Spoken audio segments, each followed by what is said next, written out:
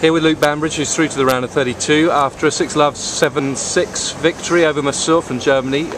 Luke, tell us, how did that feel?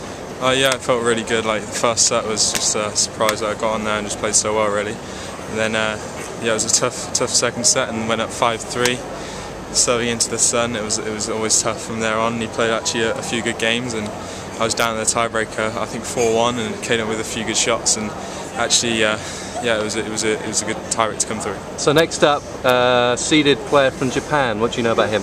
Yeah, Kaishi Uchida. I've played him before in Paraguay in similar to this heat, and it was a tough match. I lost 6-2 in the third.